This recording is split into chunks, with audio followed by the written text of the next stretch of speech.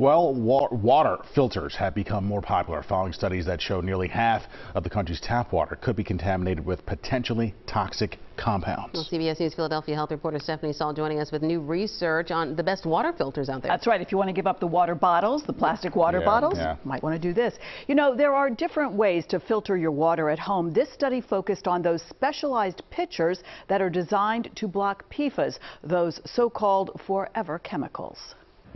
The Environmental Working Group tested 10 water pitchers and found some of the most well-known are not effective at fully filtering out PFAS, the so-called forever chemicals used in products like non-stick cookware, stain-resistant carpets, and cosmetics have been linked to an increased risk for a number of health problems, including certain cancers, high cholesterol, and pregnancy complications. We've since discovered that all these PFAS are immune suppressants.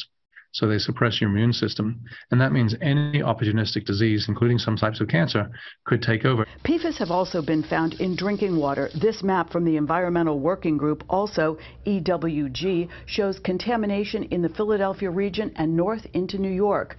There's now growing interest in water filtration systems. The EWG testing showed 3 of the filters tested stood above the rest. They actually reduced PFAS down to non-detectable levels, which is really great. We weren't really expecting to see that. In the studies, pitchers from clearly filtered and zero water blocked 100% of PFAS tested. So did the Standing Travel Berkeley filter system. The Epic Pure Pitcher was close, blocking 98% of PFAS. But for them to work properly, filters need to be changed, which can be costly. The Travel Berkeley sells for $327, but the filter lasts for 8 years. The other recommended pitchers have a lower upfront price, but changing the filters can cost hundreds of dollars a year.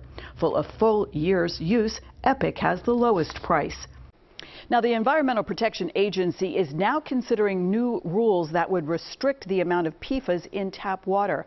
The Environmental Working Group says until then, filters can help reduce your exposure. We have more information and a link to their study, cbsphiladelphia.com. We also have the water coolers that we have here at the station, which are wonderful to refill our water bottles. That's right. They get a lot of work. They do. Yes, they do. Thank you so much, Steph. Appreciate it as always.